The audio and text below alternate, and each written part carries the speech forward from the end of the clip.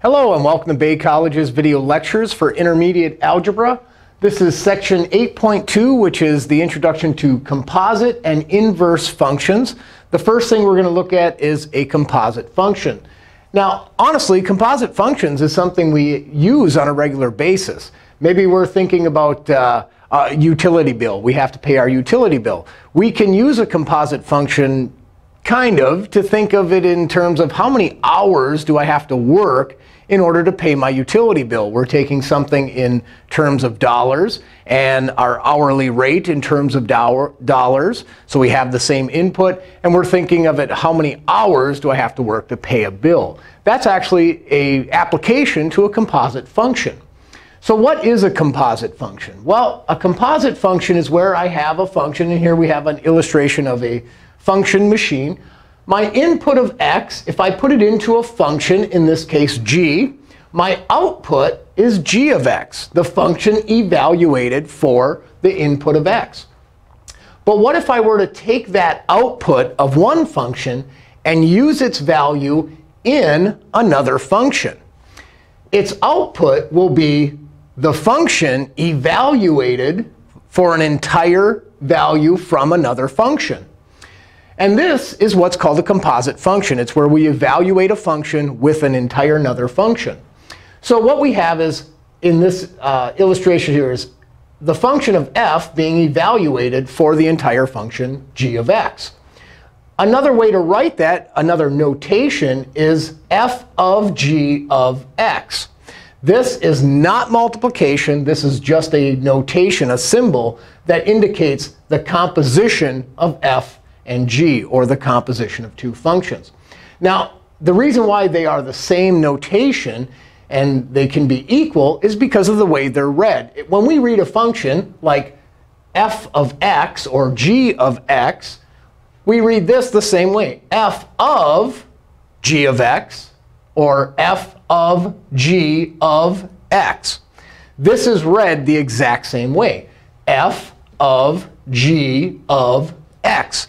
This doesn't mean any mathematical operations. It just means the composition of these functions is evaluated for x.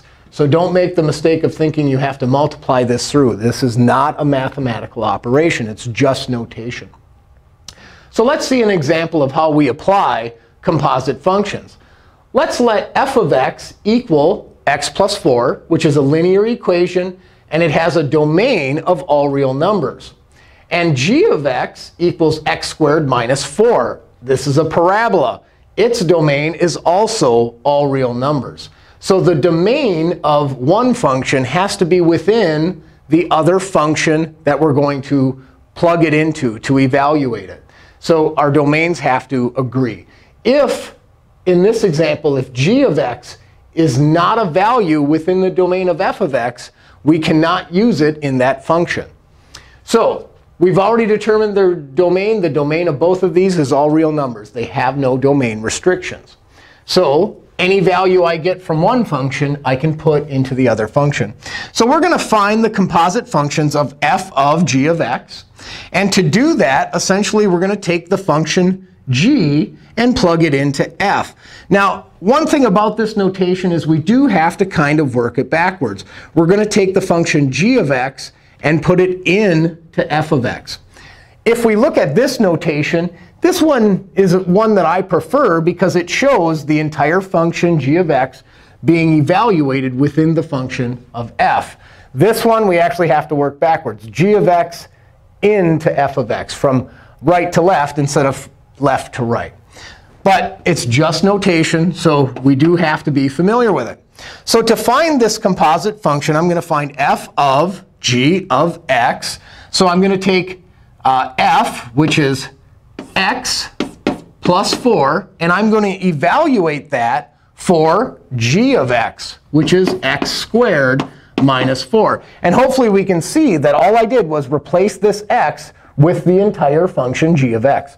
And now I'm going to simplify that. Well, x squared minus 4 plus 4, well, negative 4 and positive 4 reduce to 0, or add to 0, which leaves me with just x squared. So the composite function of f of g of x is x squared. let's find the composite function of g of f of x. Now, the reason why I'm doing both of these is because order does matter. And we'll see that as soon as we're done with this example. If I'm finding g of f of x, I'm going to take the function f of x and evaluate g of x for that entire function. So g of x is x squared minus 4. And I'm going to evaluate it for f of x, which is x plus 4.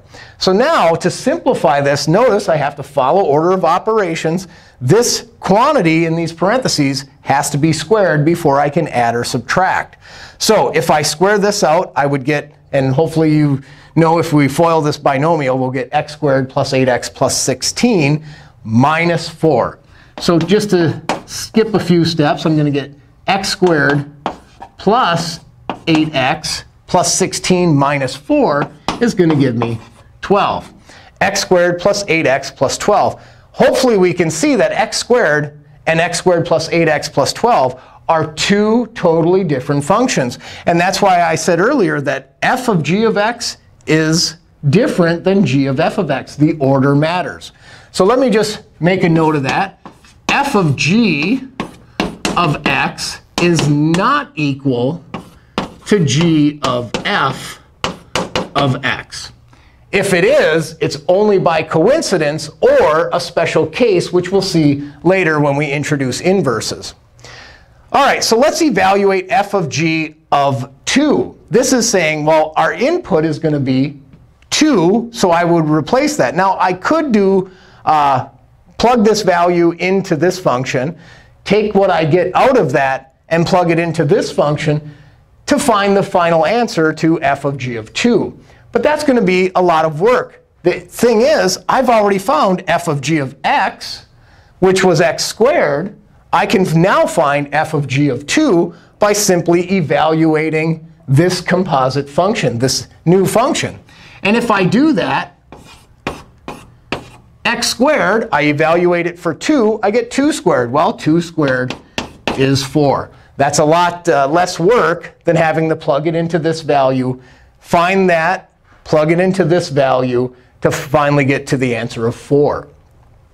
Now, g of f of 2, if I want to evaluate that, same thing. I don't have to plug it into this one and then this one. I already have the function right here. This function is the composite function of g of f of x. So I can plug in 2. 2 squared is 4 plus 2 times 8 is 16. 4 plus 16 is 20. 20 plus 12 is 32. So we saved a little bit of time by plugging it into the composite function of g of f. Now, just to show you that this is a true statement, that f of g of x is not the same as g of f of x, we can see that f of g gave us 4 when we evaluated it for 2. And g of f gave us 32 when we evaluated for 2. They are different values. Even though we had the same input, they had different outputs. They're different functions altogether. So let's look at an application of where we might use a composite function.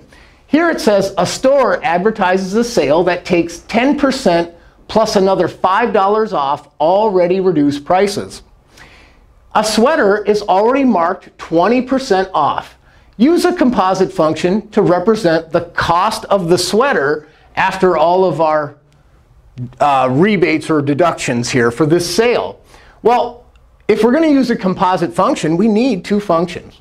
So I'm going to say my first function, f of x, is going to be the initial statement. What they're advertising is they take 10% off. So let's say we have this sweater. I don't know what the cost of the sweater is. I'm going to call that x. They're going to take 10% off, which is 0.01. We know how to work with that. Plus another $5 we're going to reduce. This is a function, the cost. Oh, actually, I got to change that up a bit. If we're taking 10% off, we're actually going to pay 90%. So this is what we're going to pay. So that's a little shortcut. 0.9x, or 90%, is what we pay, minus $5 more. Our other function says we're going to take 20% off the cost of that sweater. Well, we're dealing with the same sweater, and I'm letting X represent the sweater. I'm going to take 20% off that sweater. So how much am I going to pay? Well, if I'm taking 20% off, I'm going to pay 80% of its value, the cost of that sweater. So now that I have two functions, let's think about the order, because order does matter, as I had mentioned before. If I have a sale price that takes it off of the already reduced price, this says I want to have the composite function of f evaluated for g of x. And the reason why that is because I would have to remove the 20% so that it would be already reduced, and then plug it into this function so I can get my additional 10% off minus $5. So if we find this composite function, I'm going to take the function of f and evaluate it for g of x. And we can do a little bit of simplification here. 0.9 times 0.8 is 0.72 minus 5. So this is my composite function. 0.72x minus $5 more. So I can go into the store now and look at this advertised price, and I could grab that sweater off the rack, and I could say, well, if this is the cost of the sweater, I can put it into my composite function, and I know how much I'm going to pay before taxes before I even get to the register. So I can make sure I'm getting the deal that they advertise. So we want to be educated consumers. All right, so let's look at inverse functions or inverse relations to begin with. Now, this is much like our function machine that we just saw. However, when we look at this, notice this isn't a function in here. I have it written as a relation and the inverse of a relation. Now, the reason why it's a relation is because all functions are relations, but not all relations are functions. And so essentially, what we're going to look at when we deal with inverses is if I have an input and I put it into some relation, I'm going to get some output. And let's call that output y. If I put that y value, my output from this relation, into an inverse of that relation, it essentially undoes the math or the work that was done to give me back my original input. So essentially what an inverse is if we have a function that would give us ordered pairs of x, y, the inverse says, well, if I plug in y, I'm going to get back out x. One will undo the other. So let's look at this relation. We have ordered pairs, the set of ordered pairs, -3, -27, -2, -8, -1, -1, 0, 0, and 2, 8. These are our set of ordered pairs. What we need to do is first determine, is it a function? Well, if we recall a test that we learned way back when, it's called the vertical line test. The vertical line test, if we had the graph of a function, is a vertical line. And if it only crosses our function's graph one time in any spot we place it, it is a function. Well, essentially what that means is the x value cannot repeat. If the x value does not repeat, it is a function. So is this a function? Well, I have x values of -3, -2, -1, 0, and 2. They are all unique values of x. This is a function.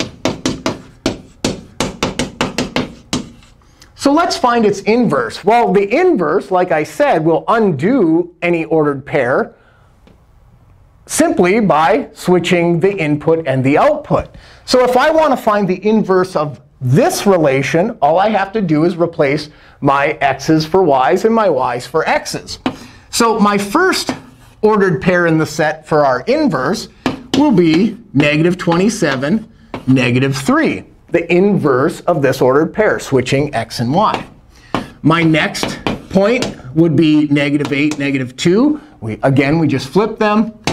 Here, if I exchange -1 with -1, well, it just happens to be the same. Same thing with 0, 0. The origin, well, x and y are the same values. So if I switch them, it's still the same. The last one, however, my y is 8 and my x is 2. So in its inverse, my x is 8 and the y is 2. Now, we can ask the same question. Is this a function? Well, we just assessed. Does the x value repeat, our new x value? So we have negative 27, negative 8, negative 1, 0, and positive 8. They're all unique values, so this is also a function. Let's look at another example. Here we have the relation of negative 3 and 9 as an ordered pair, 4 and negative 2, negative 1 and 1, 2 and 4, 3 and 9. Is this a function? Well, if I look at my x values, I see they are all unique. Negative 3, 4, negative 1, 2, and positive 3. They're all different values. None of them repeat. So I can find its inverse. And if I do that, I just have to switch my x's for y's. So my first point is 9, negative 3. The next one is negative 2, 4. The next one is 1, negative 1. 4, 2. And lastly, 9, 3. So let's ask us if this is a function. Well, I have 9, negative 2, 1, 4, and 9 for my x values in this inverse. The 9 is repeating. It's not a unique value. This relation is not a function. So now hopefully you understand that first statement I made, where all functions are relations, but not all relations are functions. This wouldn't pass a vertical line test because it would go through two different values for x. The x repeats. All right, let's look at what exactly an inverse function is. Well, in order to find an inverse function, we have to first know a function. That function has to be 1 to 1. And what that means is for every x value, for every input value, there is a unique output value.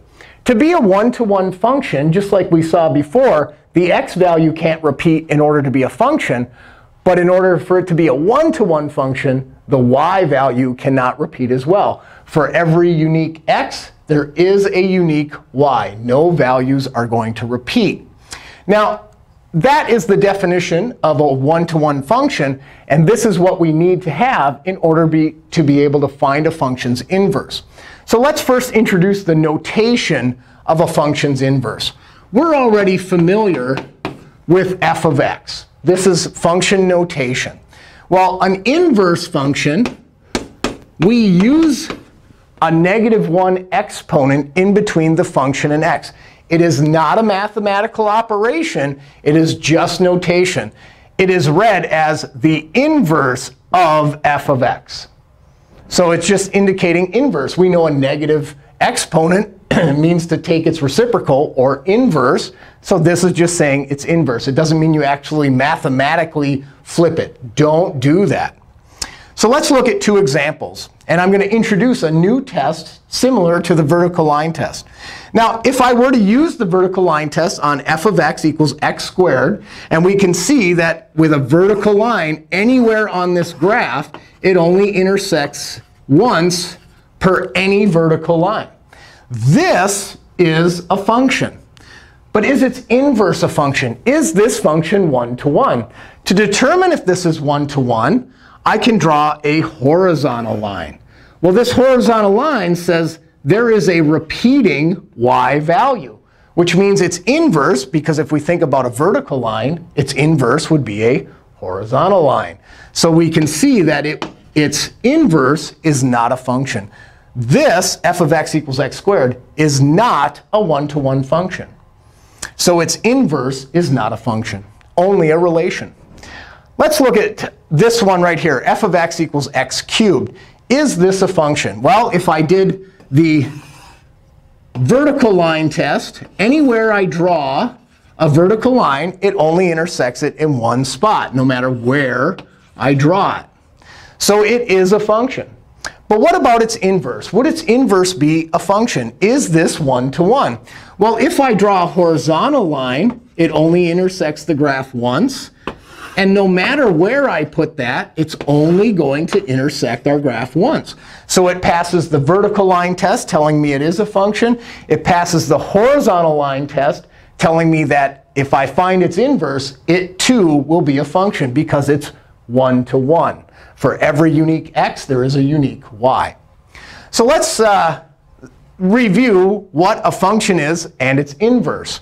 Well, an inverse is replacing inputs and outputs. So if we have a function that has ordered pairs x, y, its inverse would essentially have ordered pairs y, x. We'd switch those values. So our output of our original function is now our input. And that gives us back, as an output, the original input of the function. So how do we find these values algebraically? Well, if we look at finding an inverse of a function, we think about undoing the math, because one function will undo the other. Well, what's happening in this function? We have a linear function, f of x equals 3x plus 7. What are we doing to the input value? Well, this input value, I'm going to multiply it by 3 and add 7. Whatever value I put in, that's the math I'm going to do. So to undo that, to get that input back, I would have to undo that math. So instead of multiplying by 3, at some point I would divide it by 3. Instead of adding 7, I would subtract 7, undo the math. So how do we do that algebraically? Well, if we know an inverse replaces an x value with a y and a y value with an x, as it says here, let's do that. F of x is just a y value, so I'm going to replace it with an x. And my x value, I'm going to replace it with a y. Now, the inverse function is essentially found by solving this for y. So if I solve this for y, well, I need to subtract 7. I need to undo that math. So I get x minus 7 equals 3y. To get y by itself, I have to undo this multiplication. I need to divide by 3. If I divide both sides by 3, I get x minus 7, quantity divided by 3, equals y. This is my inverse function. So now I can use that notation we introduced. The inverse of this function is f inverse of x is equal to what this y was equal to, x minus 7 divided by 3. So we found the inverse and its function. For a moment, we're going to move over to this board here. Kind of gave you a preview of what's to come. And look at their graphs. This yellow line is f of x equals 3x plus 7. That was my function that I started with.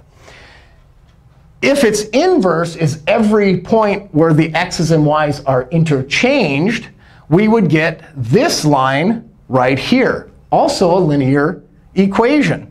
Now, let's see if that's true. If I look at this one and I say, well, what's the y-intercept right here?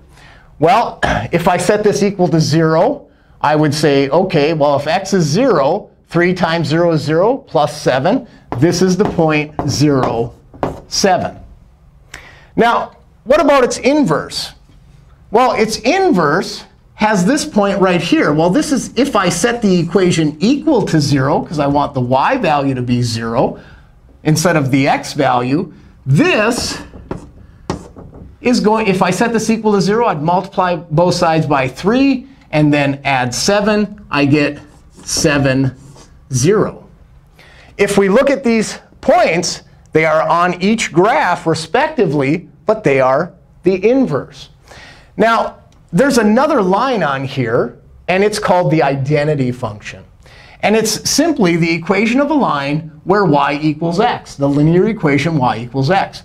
We call this the identity function because y identifies x. If I were to find its inverse, I'd switch the x and y values. It hasn't changed. I've identified itself as its own inverse. X equals y is the same thing as y equals x. So this tool can actually be used when we look at any other inverse. If I have some point on a function its inverse is going to be a reflection through y equals x. So the distance here is the same as the distance there. So if I only had one of these graphs, I could simply reflect it to the other side. Here's another example. If I have a point here, it is the same distance as the point here. So we can use y equals x as a tool to graph functions, especially when they may get a little bit more complicated than a linear equation, and we need to find the inverse function. So let's go back to this board for a moment and say, well, here we have something that's not linear. How do I find its inverse? I use the exact same process. I need to undo the math. So I'm going to replace f of x, which is a y value, with an x value. And my x value, I replace with a y value. So hopefully we can see we just replace those values with their inverse, x and y, y and x. And now I need to solve this for y, just like I had solved that for y. Well, I need to subtract 2 from both sides. And to get rid of power of 3, I can take the cubed root of both sides. Since it's a cubed root, I don't worry about plus or minus, because that would give me 2 repeating values for x, which wouldn't be a function. So I wouldn't have to worry about that. But this cube, I can take the cubed root, plus or minus doesn't matter. So I get the cubed root of x minus 2. The cubed root of y cubed is just y. This is my inverse function. Now I can write it using the notation. F inverse of x equals the cubed root of x minus 2. So let's look at this function and the graph of its inverse. And we'll see that identity function still holds true. So if we look at this here, again in yellow, f of x equals x cubed plus 2. That is my original function. And we can see that's this right here. A cubic function looks like that. If we look in the orange, our inverse, which was the cubed root of x minus 2, we can see that curve. Now again, I put y equals x on this graph so we can see that comparison. If we look at these values, anything above y equals x is reflected below it. We see that symmetry through y equals x. So these are inverses. If I look at this intercept here, which is 0, 2, I know that this intercept here of its inverse is 2, 0. Every point is flipped for its inverse. X values become y, y values become x when we find an inverse function. All right, so there should be a way in math that we can always be able to check our work. So what we're going to do here is we're going to flip this board over like magic and have a whole new board with an example of each of those in there. Here, what we have is composite notation. We just talked about that at the start of the video. Here is the one example where order doesn't matter. This is when we take the composite function and its inverse. So if we compose a function with its inverse, we undo all the math to get our original input. If we recall our function machine of an inverse, if we put in an input into a function, we get out an output. We take that output into its inverse. We get the input value that we originally started with back. So if I do a composite function of its inverse, I will get x. It has to equal x. Well, here we have the composite function. F is my function that I'm going to put the entire function f inverse of x into. So instead of 3x plus 7, I have 3 and the whole function inverse, x minus 7 over 3 plus 7. And if we simplify this, something is going to happen where it's just going to equal x. That verifies that I have actually found a function and its inverse. So let's go ahead and do this. If I multiply this quantity by 3, the 3's reduce to 1, leaving me with x minus 7 plus 7. Well, negative 7 plus 7, if I combine like terms, they become 0. X and 0 is just x. This shows me, using a composite function, that I have the function and its inverse. I checked my work. I'm sure I did it right. This has to be the inverse of this function. Let's look at the other function that we found its inverse. And notice I'm putting the inverse function first and the original function second, meaning I'm going to compose the inverse function with f of x, and it will equal x. This is the only time where order doesn't matter. If I put in f and f inverse, or if I put in f inverse and f, this is the time where order doesn't matter. Otherwise, if it's two different functions that are not inverses, this does not hold true. So I have in orange, I have the inverse function, cubed root of x minus 2. I'm going to evaluate that function for, in the yellow, f of x, which was x cubed plus 2. Now, if I simplify this, we have 2 and negative 2. Well, that reduces to 0. So I just have x cubed. The cubed root of x cubed, well, if I take the cubed root of a perfect cube, I get that base, which is just x. So I know that this is the inverse of this function. So I've checked my work using a composite function. So definitely, if you're asked to find the inverse of a function, once you've found it, use this composite function of its inverse and make sure that it simplifies to the original input of x. So this has been section 8.2, Introduction to Composite and Inverse Functions. Keep working that homework, and thank you for watching.